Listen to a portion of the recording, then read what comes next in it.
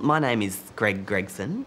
The kids at school call me Mr. G, which is one of the sort of an abbreviation that some of the more popular teachers seem to get. And I've been a senior drama teacher here at Summer Heights for 9 years now. Coffee, coffee, coffee before we teachy. Always interested in the performing arts, singing, dancing, acting, and Mum always says that even as a baby, other babies were crying and in a sort of monotonal way, but if I'd call out to Mum rather than Mum, like other kids, I would go, Mum, you know, sort of Mum. I was very, very known for the shows that I'd done there. But I did many musicals. I did Starlight Express as a one-man show. I did Cats, was just a cabaret one-man. Probably the one that you may have even heard of. I did Bubble Wrap, which was me and a couple of other boys. I would emerge from various types of packaging. Hello. Hello. This is Toby, one of our specials from the Special Education Centre that we have here at the school. It's a separate part of the school down the bottom, but we allow them to play with the normal kids at recess and lunch and that sort of thing. So. Yeah, so normally I'm not allowed to touch them like this, the students at the school, because of the child protection laws, but we usually turn a blind eye with these ones. You know, this sort of thing's fine, that sort of thing, not fine. Fine, not fine. Could I get 2 strong voices? I have done Lord knows how many shows over the years. I tend to do the more modern or cutting-edge productions, and I write my own stuff, original musicals. I've had a fair bit of critical acclaim for that, and this is a big show I did last year, Tsunamarama, which was about the tsunami tragedy, set to the music of Bananarama. Welcome to Mr. G's room, G's room, G's room. Welcome to Mr. G's room, come inside. Most of the time it's just chill out with beanbags, pillows, cushions, that sort of thing. And take your shoes off, find a spot on the floor. Welcome to Mr. G's room, G's. My teaching methods are fairly unique. Someone join in. I get pretty experimental and I go crazy sometimes. I just let loose. Enter the room. Oh, thank God you're here. I've been shot. Thank God you're here. Where have you been, bitch? Boring is not a word that you hear in this room. Spin around, Chinaman. Spin around, spin around. If there's something boring to do, then we find a fun way of doing it. And he's dead. Slap the butcher. Slap the Butcher is one of the fun games that we play. I'm gonna slap you, Emily. I'm gonna slap you. It deals with the idea of possession in theatre. One thing that I like to do from time to time is I just perform for the kids for a whole lesson, just to give them a sort of benchmark of how things are done, so they can see someone at a professional industry level handles the performance side of things. And that, in a way, gives them confidence. There's still a drama syllabus that I have to cover. Most of what I do has a grounding in education. There is a lesson to be learned.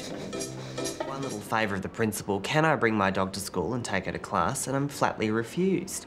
The fact that Celine has to spend all her time inside in my office is borderline cruelty. Celine is one of the smartest dogs you will ever meet. Yeah, she's very, very smart. Celine has an oversized brain.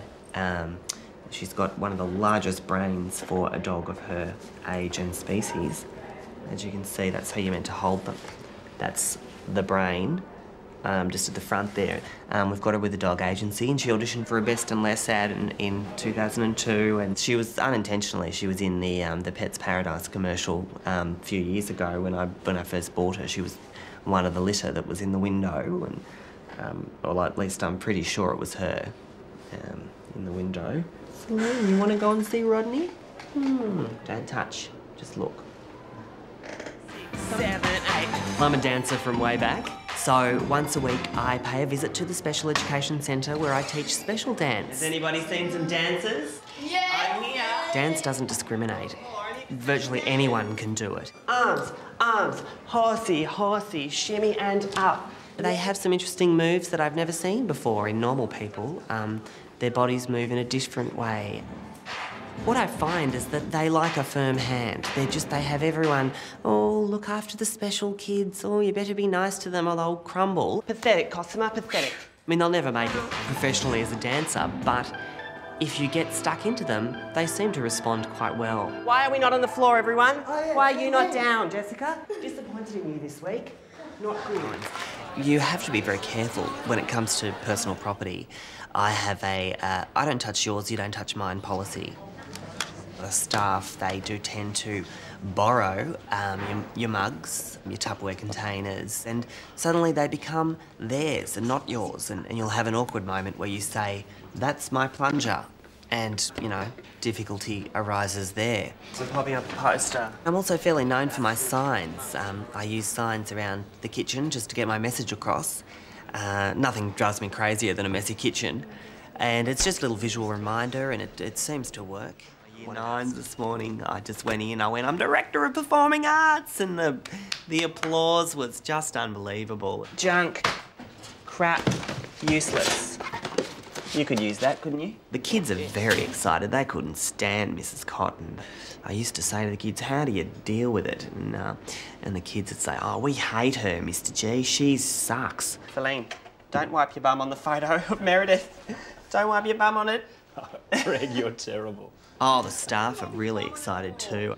Everyone's giving me doing a little that when I walk up the corridor, eyebrow raise thing, when usually they look away. Probably to Lana. Lana, have you heard the news? I'm Director of Performing Arts. Spread it round. Oh, here we go. He's doing his Kermit voice. He always does this when he's excited. No, I don't do my Kermit voice, Rodney. I've got 9 years of ideas that have been bottled away. I mean, that's just downright dangerous. That could come off and just go straight into a student. Well, I've been encouraging Margaret to get onto the department about knocking the whole bunch of buildings down to build the Performing Arts Centre for Music, Dance and Drama. Look what he's called it, the Gregson Performing Arts Centre. I don't think we'll be calling it that. That might be going a bit too far. 10,000 seat theatre, so we can put on professional level shows. It's got a fly tower, got time capsule. I'm going to put a time capsule in out the front. 500 space car park, so we'll be encroaching on the oval a little bit, but it'll be worth it because when we put on shows, we want to be able to get the audience in. My office at the top there, room for secretaries and whatnot, and that sort of thing that I would need. Keep as joking with Director of Greg Performing that Arts. I'm going to have myself an office built just over alongside his here and call it the Dramatic Science Office. Well, that won't be happening. Yeah, because it's for drama and performing arts only, so you won't be in the building. Finally, I feel as though I'm where I'm supposed to be. Meredith had me trapped for way too long. Try out our new spot. And now I feel as though I've been set free. And I don't have to answer to anyone. The sky's the limit. Move, girls. You should not be blocking the staff car park. Move, or I'll run you down. Move. Thank you, Rodney. In olden days, a glimpse of stocking was... When I look at where I am now and I think about where I could have been, I have to admit I used to feel unsure. But these days, I couldn't feel more certain. Drama teaching is where I'm supposed to be. People say drama, oh, it's a bludge subject, it's a puffo subject, there's no jobs in it. Wrong. Drama changes lives. High five. And I have kids that come up to me in the playground and they say, oh, Mr. G, we're so glad that we got involved in that production. That was the best experience of my life. And I turn around to those kids and I say, cool. The world has gone mad today, it looks bad today, and black's white And staff always on at me saying, oh, Greg, don't confuse your role. You're there merely to educate. Wrong again. I'm not there merely to educate, I'm there to inspire them. Thank God you're here. Grandma's been raped. I'm there to teach them the discipline of dance and the craft of the stage. I'm there to teach them to dare to dream and to bring into their lives a little bit of magic. Hold it, morons. And release. Finally. Good. Yay. High five. I get no kick from champagne. Take a sip. I've tried to reinterpret these songs and with a modern perspective. I get no kick from champagne. We work well together and I help her out when, if Meredith's feeling lost with anything and, I point out where she might be going wrong. It's the real help. I get a kick out of you. Make it really aggressive and macho. You.